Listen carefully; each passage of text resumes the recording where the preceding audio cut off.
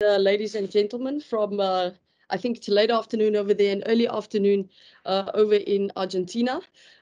We've got our team announcement today. You would have seen that our release dropped a couple of minutes ago, so the squad has been announced. As you would know, it's an unchanged starting lineup with just 3 changes on the bench.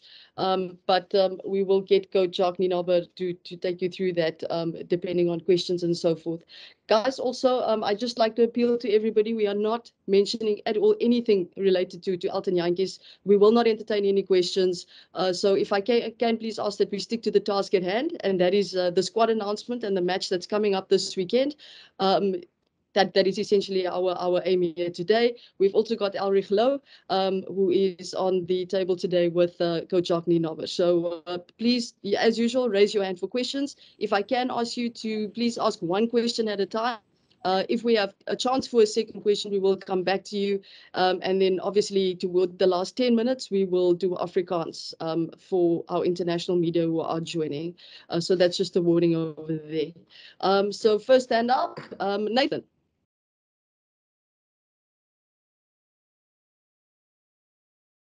Nathan? Thank you, Zina. Good day, gentlemen. I got a 2-part question. On the bench, there's no lock replacement. Reason for asking both Eben and Louw to have higher workloads, and is that being monitored? Because there is guys like Salman waiting the wings. The second part of the question, will Evan Roos feature in the last test or end of year? I believe there were talks he'd be included later in the rugby champs or end of the year. Okay, I suppose that question is for me. Listen, guys, it's breaking up badly. So I got parts of it. So so Nathan, if I'm answering the wrong question, apologies, and then you can re-ask that. But so the first one, you said there's no lock on the bench, and yes, you're correct there. Like the previous test match against Australia, Franco Mostert covers us in that position, although he's starting at 7. And then your other question was relating, are we monitoring the work rate of players? Yes, yes, we are. And not only in the test matches, but also with their clubs.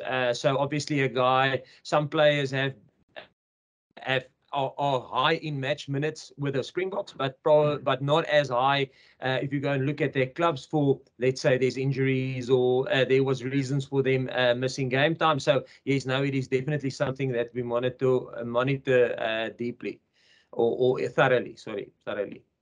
Ashfaq? Thanks, guys. Hi, Jacques. Hi, Ulrich. I know you said you're not taking questions on Elton, but his unavailability means you don't have a specialist fly-off on the bench. Who covers a fly-off the bench, and how does that affect your approach? And then secondly, just for on Ulrich, what do you expect from him as an impact player? Okay, Ashfaq, yeah, like the previous test, Frans Steyn covers us on fly-off. With Gaza starting, and I think that's probably sometimes injuries and is a bad thing. You know, if you think us losing Andre, if you think about what happened in the right wing position, but the positive of that is always you get to test your depth, and you get to get some experience in your squad and develop your squad in terms of the squad depth. So yes, Frans Steyn covering fly-off for us there this weekend. And then was the question about Ulrich, was that for me is what I expect him from as an impact player? No, I just expect him to do what he did in the test matches that he came on for us. And also what he's been doing with us in training. You know, he must just deliver what he's been delivering, training in and training out, and what he did in the games that he went on for us. Great. Thank you, Zina. Afternoon, gents. Jacques, just a broader question. You know, you won your last time in Argentina, but the 2 previous times the Boks lost. What makes it such a difficult place to win in? Especially, I guess they've been in the Rugby Championship for 10 years now. But yeah, just your views on what makes it difficult over there. Yes, yeah, Craig. Yeah, obviously, it's a passionate country, you know, and I think they are a proud team, and they've got lots of struggles and challenges to overcome. You know, not having a league in Argentina, similar to us, getting a lot of players in from abroad and aligning them. So I think they're a tough team that's hard to break down. Yeah, they're very passionate, and they really want to perform for in front of their home fans and away. I mean, like we saw 2-3 weeks ago in Christchurch, you know, they are a formidable team, and I think they are well coached, and they've got good experience within that squad, and yeah, so that's what makes them tough. Thanks. Heinz? Hi, Jacques, Ulrich. Jacques, just a question on the defense. I mean, I think sometimes for people like us, you know, out there, we don't necessarily get the full picture in terms of defensive stats and that type of thing. But the basic things that we do get is that we've seen, you know, a trend this season that you guys are averaging about 20 missed tackles, you know, before a huge improvement in Sydney and stuff. I just wanted to hear, is there a bit of a concern, you know, that the watertightness of that defense has slackened perhaps a bit, you know, is it due to workload, or are we not quite seeing, you know, the full picture from the outside now?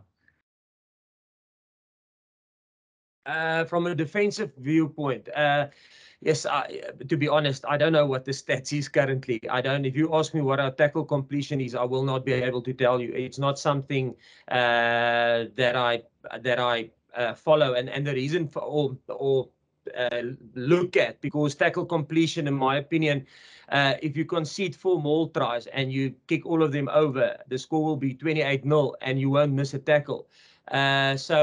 So in my opinion, and I'm not sure if you, again, it broke up. I'm not sure, Heinz, if it was Heinz asking, hey, I'm not sure if you were mentioning tackle completion or what stat you were mentioning. So yes, I think from my perspective, are we where we should be in terms of winning a World Cup? Probably not. I think we are, and there's a couple of reasons for that. And I think if you look at just team selection, I don't think we've got a massive focus on continuity in team selection. I think our mind, although we want to win every single test match, I don't think our mind is currently there in terms of getting consistent team selections. We may be thinking a little bit broader, you know, giving a guy like Ulrich an opportunity in a big game. This will be like a semi-final. It will be one of his biggest games that he would play in away from home. You know, last week giving a guy like Kane an opportunity in Australia, where no team has before. It took us 9 years to win there, you know, so or to get a victory there. The same with Jaden, you know, him getting a start there. So I think a consistency in selection and always leads to consistency in performance. And I'm not there covering up for the defense. Your question was, are we where we want to be? No, we're not where we want to be. Is there reasons for that? Maybe. Is there certain stats that we look at? Yes, there is definitely, but it's not the normal tackle completion and that stuff. There's other KPIs that I look at, and are we ticking them? Like I say, not to where we should be for World Cup, if you want to win a World Cup. Thanks very much.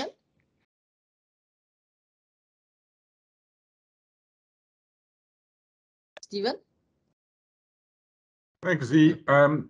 Z, can I ask in Afrikaans or not yet? Steven, can we hold that till the end, just for our international media on the call? But we'll get you the first Afrikaans question in a few minutes. Mubin? Hi, good afternoon. Thanks, Zina. Good afternoon, Jacques. Good afternoon, Ulrich. Jacques, just the approach for this game, or the next 2 games, will these approach be for the next 2 games be sort of like a semi-final and final? Mental approach for this game? Is it all wins, like winning at all costs for this next game?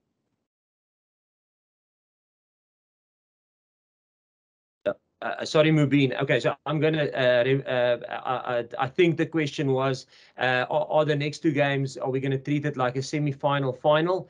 Yes, 100%. We will treat it as a semi-final final, because I think that is, if we want to be successful and win the Rugby Championship, we have to treat it as a semi-final final. And yes, so every test match for us is winning at all costs. And every team we select, although I mentioned now that we probably weren't as consistent in selecting in team selection, you know, because maybe we want to look at where our broader squad is currently at.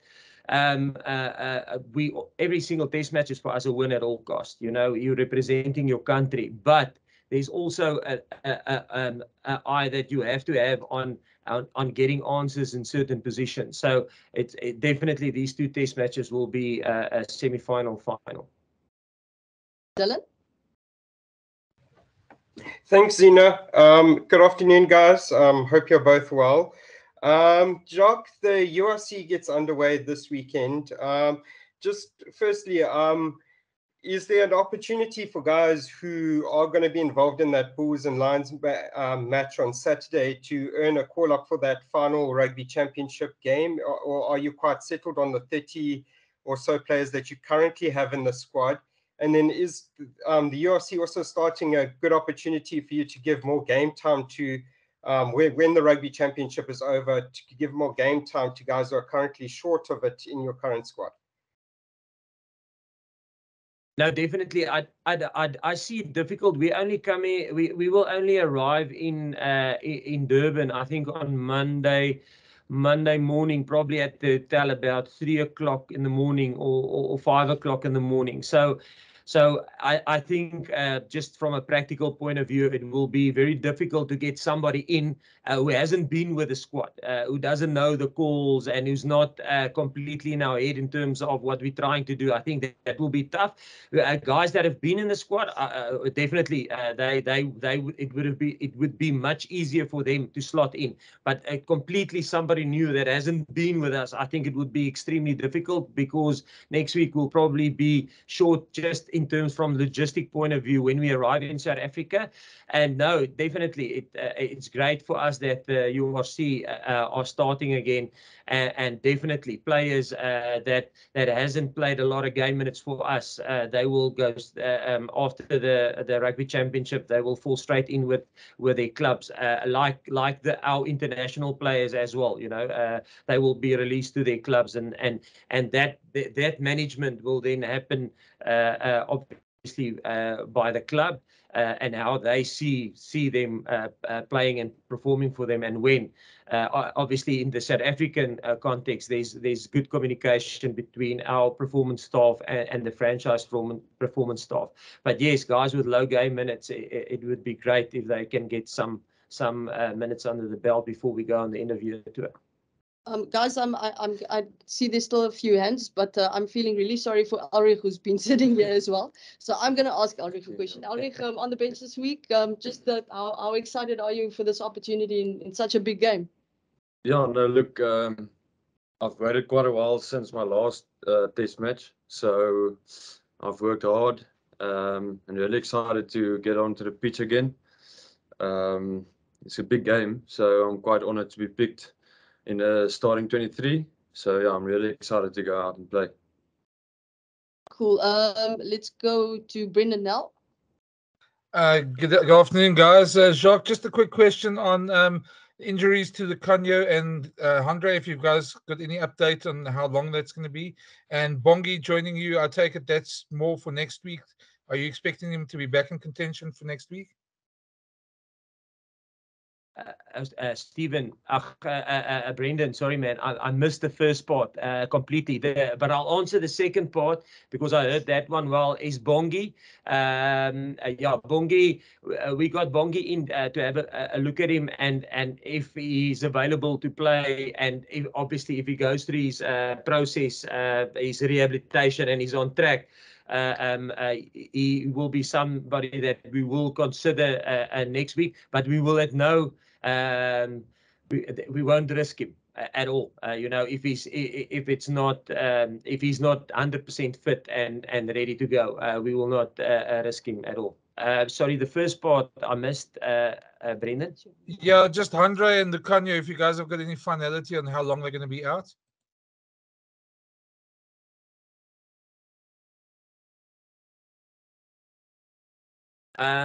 Yes, I'm not 100% sure in terms of what date they return to training and return to play would be, but I know they're out for the Rugby Championship. Let's start there. They're out for that, and I think they are out for the end of year tour as well. But that I'm not 100% sure, but I would say I'm 80% sure. Ross? How's it, guys? Sorry if you've answered this question already. I struggled to get into the meeting, but I see that there may be a bit of a change of venue for the game.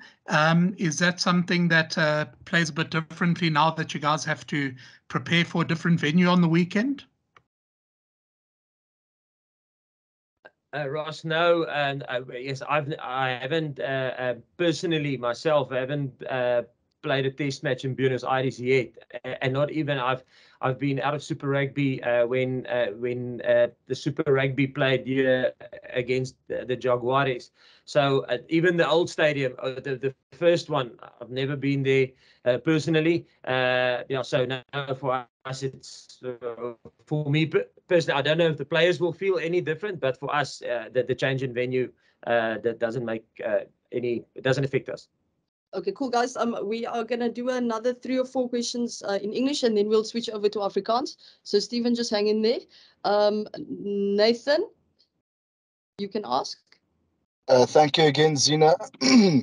Jacques, you've had a week off after that the last game against Australia, but how was the last week's prep, and what were the key areas you identified as major work-ons you'll be looking to overcome, especially against an Argentinian team, as you mentioned, passionate and difficult to break down? Yes, after we played the test match on Saturday, and then we obviously went on the flight to Argentina, and we got here on Sunday evening. So the players were off on Sunday evening, Monday and Tuesday, and then we started working again on Wednesday. The key areas for us is the things that we focus on. Listen, there was a question about the defense, so we worked a little bit on our defense, getting cohesion there. Obviously, Kainan, it will be a second test in that position. Jesse getting a little bit of a run there, where Lukey was normally there, so try and build some relationships there. We worked on defense, we worked on our kicking game, we worked on attack, we worked a little bit on our conditioning. So because that's the nice thing of this bye week, it gives you a little bit of time to spend time on everything. So we brushed up and touched up on all aspects in our game. Let's go to Craig Gray. Thanks, Zina.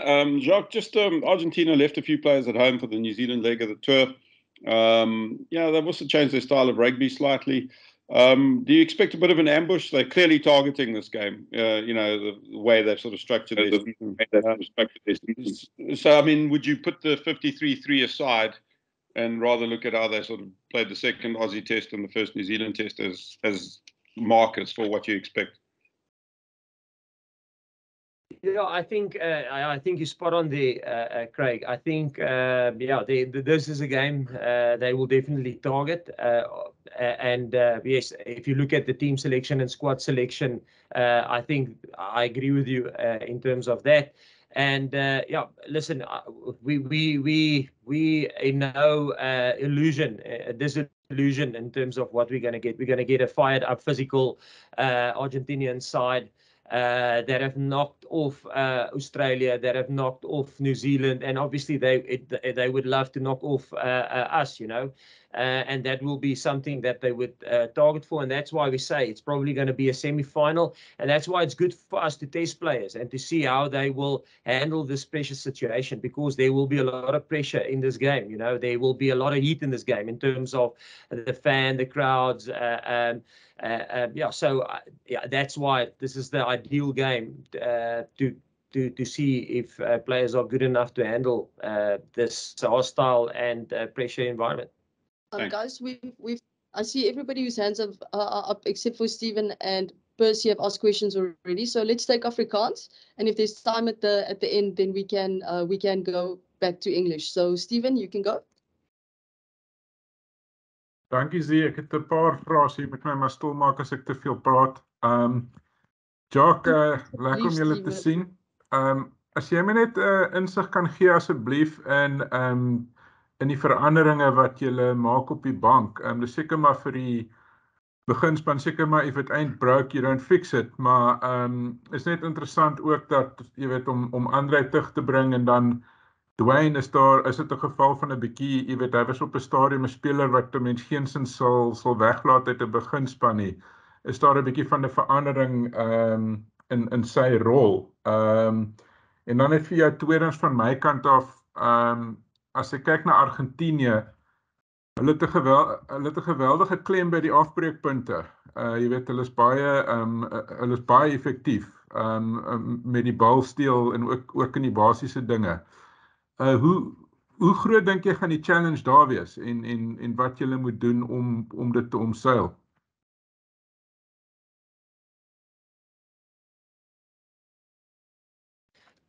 Stephen, ja, in terme van die spanseleksie, so ja, ek dink as mens kyk na die beginspan, dis die eerste keer wat ons eintlik kontinuïteit behou het, want ons het laasweek op die vorige toets, dis eintlik vir ons die toets teen Australië, in Australië, die vorige een was amper soos 'n kwart eindstryd vir ons, en dan hierdie is amper vir ons soos 'n half eindstryd, en dan die toets in Durban sal soos 'n finaal wees. En so ons het kontinuïteit in die beginspan, en dan ons het van die begin af vir die spelers gesê, en almal weet dat ons gaan probeer om al 32 of 33 spelers 'n kans te gee, jy weet, op hierdie toer, en omdat ons sekere antwoorde wil kry, jy weet, so ja, Dwayne was baie goed vir ons, selfs toe hy begin het, hy was goed vir ons laasweek toe hy opgekom het in die Australiese toets, bring 'n baie ervaring, jy weet, maar ou wil ook antwoorde kry op sekere spelers, en dieselfde met Faf en Kobus, ons weet wat ons het in Faf en Kobus, in terme van ons weet Faf het al vir ons 'n Rugby Championship gewen, het al vir ons 'n World Cup gewen, Kobus dieselfde, Kobus vir ons albei Britse en Ierse leeu's, maar nou het ons ook antwoorde op Jaden, jy weet, en dieselfde met Hershey, maar ons het ook nou antwoorde met Jaden, jy weet, Jaden het al Nieu-Seeland gewen in Suid-Afrika, hy was 9 jaar was hy een van die spelers wat gehelp het laat ons Australië wen in Australië. So ek dink dit gee vir 'n speler baie confidence, en dit gee ook vir die coaches confidence in die speler, jy weet, laat hy onder geweldige hoë druk kan funksioneer en kan produce. So ja, ek dink dit, as mense ook kyk na ander Esterhuizen, jy weet, ek dink hy het laas gespeel teen Wallis in die tweede toets, jy weet, so, maar weer eens, soos Elrich nou gesê het, hulle oefen hard, hulle is positief, hulle help die span wat gekies word voorberei, hulle doen hulle extras, hulle werk hard aan hulle game, selfs al speel hulle nie, jy weet, so alhoewel dit miskien van buite af snaaks lyk, dat ouens nou 'n kans gee, onthou wat ons heeltyd, jy sien hulle oefen, jy sien hoe hulle oefen, jy sien die intensiteit waarmee hulle oefen, en ja, so dis maar net ons gee hulle geleentheid nou, en ja, by die afbreekpunte, ek dink dit gaan 'n ongelooflike stryd wees by die afbreekpunte, hulle is baie goed, daarmee hulle is goed in verdediging ook, ek dink hulle is die span wat die heel meeste verdedig het in die kompetisie sover, so ja, ek dink dit gaan 'n titaniese stryd wees daar. Guys, I think let's give everything an opportunity as well as a loose forward to comment on that. The breakdowns from your perspective, Elrich? Ja, kyk, ons weet hoe lyk hulle los trio. Baie goed, baie gevaarlik as mens hulle kans en spasie gee. So ek dink ons gaan maar voorberei om nie vir daai geleenthede te gee nie. So ek dink as ons werk en ons preparasie goed doen, moet ons maar net execute die naweek. Percy? So, baie dankie Zina, ek sê vir jou baie dankie. Jacques, is altyd moeilik om aan die einde van 'n perskonferensie te dink aan enige vraag van al die vrae wat is gevra. So ek wil net verder wees teen jou kollega Dion Davids en Malcolm Marx. So ek gaan weer die vraag vra wat ek gister vir gevra het en jy verwag seker hierdie vraag Jacques. Jacques, kan ek jou vra? Jy het al deurgangs sedert jou aanstelling het jy baie duidelik sê jy probeer altyd so ver as moontlik so transparant as moontlik te wees waar jy kan. Jy probeer ook altyd nie fokus op eksterne vrae oor druk wat buite kan kom nie, maar jy fokus op druk wat binne die groep aangegaan het. Kan ek jou vra as jy bekommerd oor die persepsie oor jou span na aanleiding van wat die naweek gebeur het en was daar enige rede vir Jacques Nienaber, vir Rassie Erasmus om moontlik net jou afvaardiging waarvan jy die hoof van die afvaardiging is te herinner van die rol, die mandaat wat jy dra, dat die feit dat jy ambassadeurs is en die feit dat jy rolmodelle vir Suid-Afrikaners is?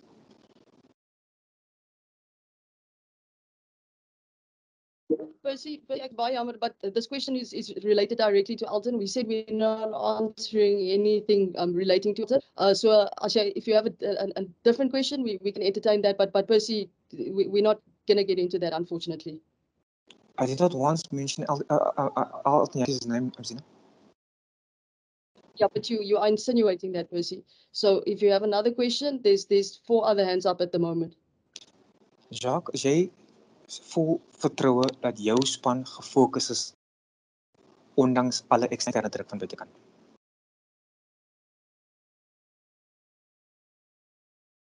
Jy het opgebreek, jou vraag was, is ek vol vertroue dat ons span die eksterne druk sal kan hanteer? Dat jy ek dink dis wat jy gevra het na ja, dat ons gefokus is. Ja, yes, Percy, soos ek al baie gesê, daar's druk met enige nasionale span. Of met die Springbokke is daar altyd baie druk, maar daar's 2 tipes druk. Daar's druk van buite af. Kan ons dit beheer? Nee, ons kan nie. Daar's druk van binne af. Ons eie druk wat ons op mekaar sit. Jy weet, die druk wat 'n afrigter op 'n speler sit wat sy derde toets speel, derde toets.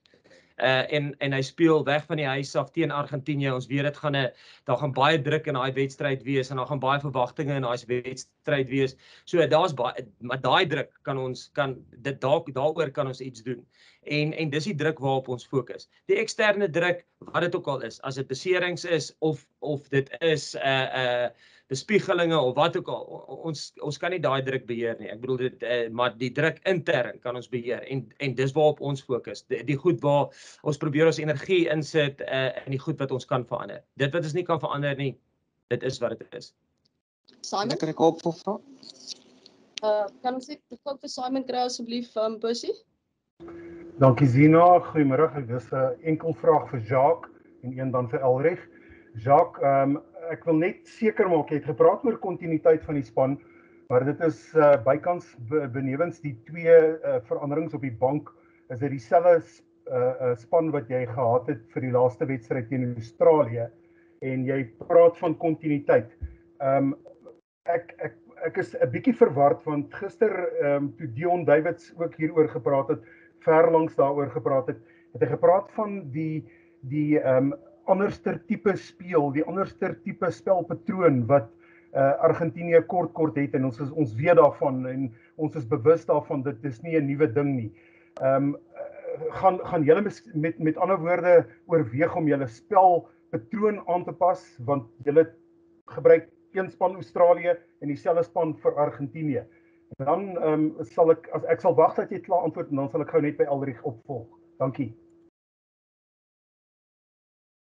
Ja, nee, wat as ek bedoel in terme van kontinuïteit en seleksie, dan is dit half die kombinasies tussen ons eie spelers. Jy weet, Jaden wat saam met Damian Willemse speel. Ek dink nie hulle het voor verlede week saam gespeel nie, in terme van 'n 9-10 begin. So ek praat van daai kombinasies in terme van kontinuïteit en seleksie.